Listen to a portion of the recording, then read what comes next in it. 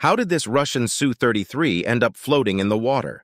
The dramatic crash happened back in 2016 when Russia's only aircraft carrier, the Admiral Kuznetsov, was in the eastern Mediterranean Sea supporting operations in Syria. At the time, the carrier's fighter wing included 10 Su-33s, 8 of which had been specially upgraded with modernized avionics. But as one of those Su-33s tried to land on the carrier, a series of mishaps quickly led to its demise. First, it failed to latch onto the arresting wire with its tailhook and had to make a second attempt. It caught the wire on the second try, but the cable snapped.